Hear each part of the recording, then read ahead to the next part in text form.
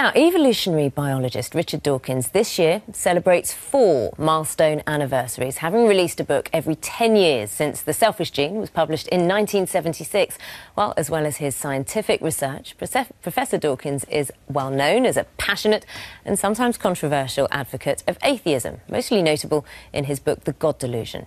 Well, I went to meet him to find out more about his views on religion and how he lost his faith as a child. Let's talk about you and your upbringing. You were raised an Anglican. I went to Anglican schools. It was hard not to. In my time, virtually all schools were. But that doesn't mean that my parents raised me Anglican. When did you stop believing in God? I realised at the age of about 9 that there were lots of different religions and they couldn't all be right. But then I carried on believing in some sort of deistic God, some sort of divine creator. And that disappeared when I finally understood Darwinism and the fact that you don't actually need any kind of designer whatsoever in order to explain the beauty, the elegance of life and the apparent design of life. Did Christianity mould you in any way, mould the person you are today? I think there's something rather decent about the Anglican religion in its modern form, not in history, of course, but in its modern form. It stands for a measure of tolerance, which I admire. So I have a certain nostalgia for my cultural background, I suppose. Does it provide a moral code? No.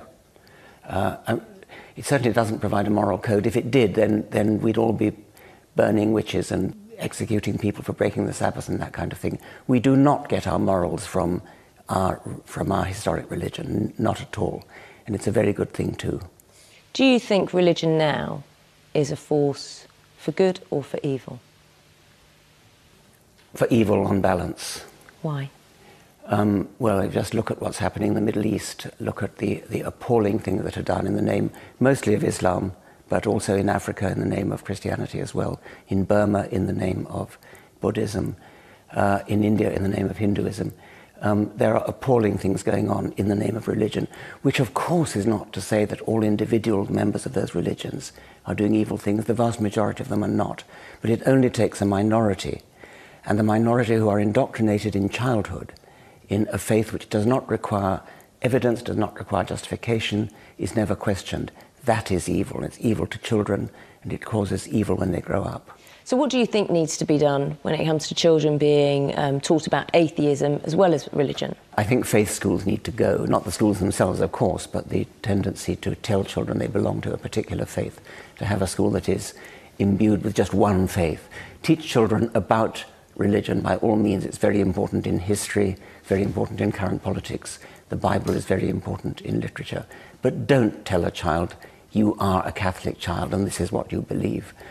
You would never dream of saying you are a logical positivist child, or you are an existentialist child, or you are a Keynesian child because your parents are. And yet in the case of religion we do that. We must stop labeling children with the beliefs of their parents.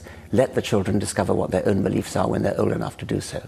When you defend atheism, how closely do you come to attacking religion? Is there a line that shouldn't be crossed?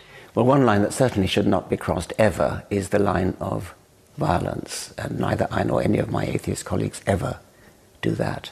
I think it's right to attack religion. I think it's right to attack any false beliefs, but also always to do it on intellectual grounds, always to do it using argument and evidence rather than insult. Is it inevitable that you will insult someone and hurt people? You may hurt people because they identify with their religion, which is a very unfortunate thing. I mean, you are not your religion, you are your own person, you are you. How do you cope with knowing that you have offended someone or hurt someone?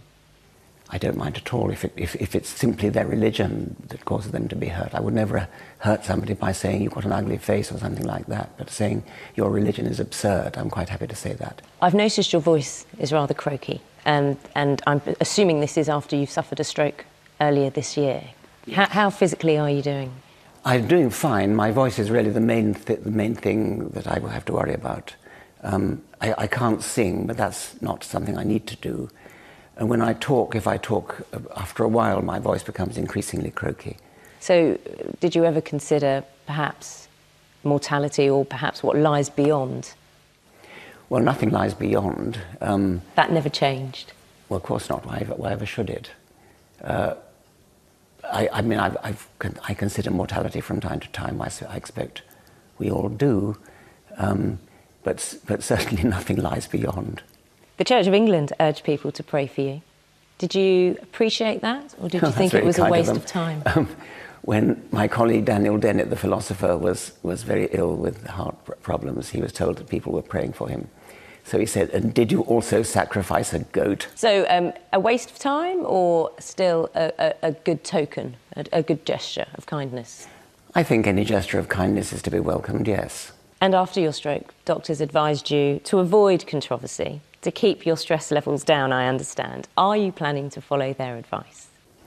Yes, so far as I can, yes. Are you taking a concerted effort to be more calm or more measured?